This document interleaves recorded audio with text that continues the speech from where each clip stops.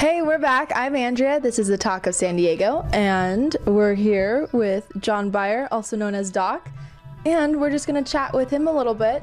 So, you've worked with Tino before? Yes, I have. We met Tino about a year ago, or a little over a year ago. We? My wife and I, Lorraine, we have not your other identity? Not my other identity. She's Maddie in another world.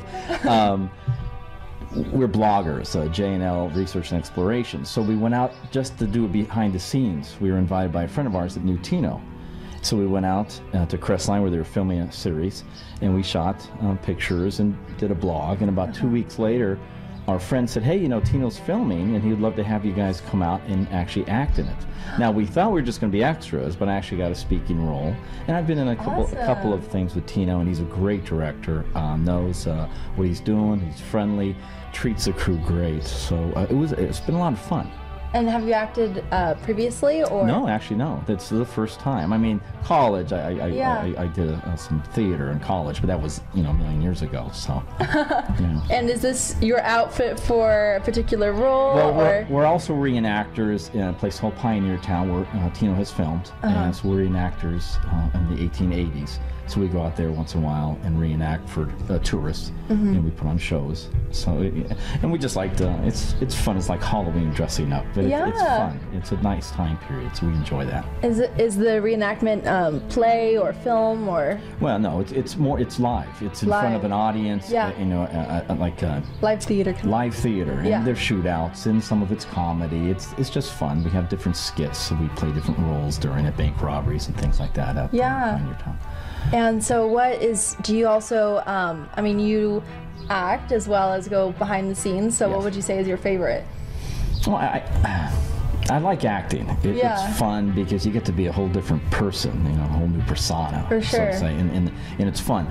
But I'm also a writer, so I like the behind the scenes. I have a novel coming out named Hunted, May 18th. It'll be Barnes & Noble and stuff. So I'm a writer, so I like the behind the scenes, but the acting is so much fun. Except for the waiting around for the call. Oh, I know. Plenty of waiting around. Yes. So you like Westerns also, as well as what other type of genres would you say? Well, my novels, because I'm an ex-police officer, so my novels deal with law enforcement, criminal cases, things like that. But I just like the Western feeling. And I'm a native of Southern California. I used to live in San Diego, down in Shelter Island, on a boat, which was a great life when I was single. But I just like the Western feel. I just like the time period. Except when it's really hot. And, I know, in all this outfit, how many layers? Quite a few. And there was no period shorts or tank tops back then. So you have not to appropriate. You have to be dressed apart. You couldn't even show your ankles, right, for the girls? Oh, the girls, no. No, that was too scandalous. And their hair really can't even be down.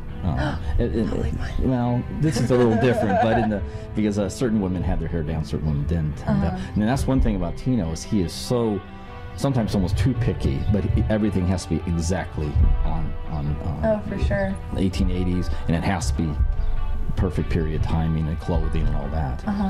Which is sometimes gets on you, but that's the kind of director he is. He's great, he's friendly, but man, he wants it looks like it, and it better be authentic.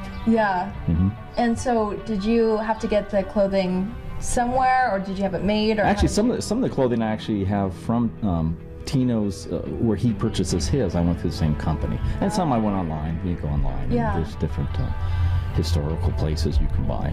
And what's your favorite character to play? What type of character? Well, we're looking at another film from it's Judge Wells Spicer, who was actually a real judge.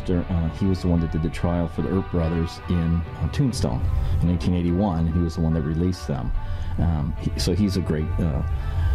And if you read his history, he's a fabulous character in real life. He was a judge. He was a prospector. Builder.